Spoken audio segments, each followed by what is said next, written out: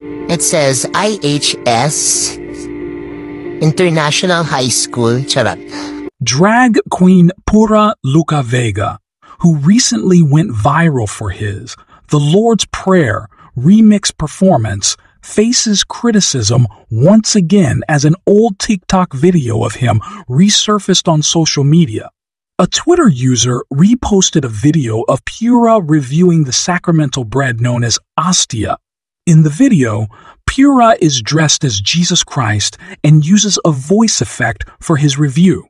Drag Queen's assessment of the sacramental or communion bread is based on its design, crispiness, and taste.